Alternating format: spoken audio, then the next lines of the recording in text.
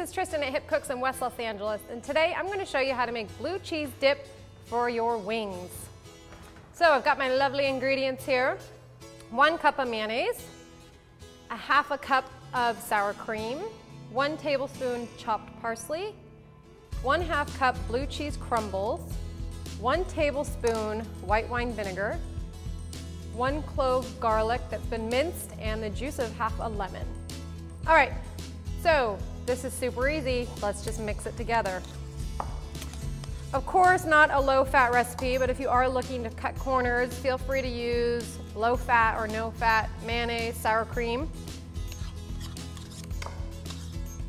just in case. Get all these dairies mixed up in here. Throw in our garlic. If you want to temper the bite of garlic, you can soak it in lemon juice for a little while, and that will take away some of that garlickiness that makes your breath oh so nice. Okay, 1 tablespoon of the vinegar, parsley for some color. Like the vinegar adds a little bite, we'll add some fresh lemon juice. All right, stir it up. And I would put this in the fridge for a good hour or 2.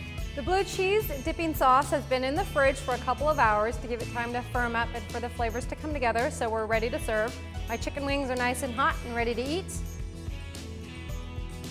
I can devour that later on my own.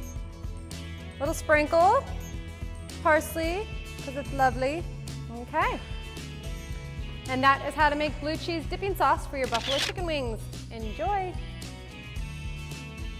Thanks for watching. If there are any other recipes you'd like to see me prepare, please send an email to requests@mahalo.com. And in the meantime, check out our other videos.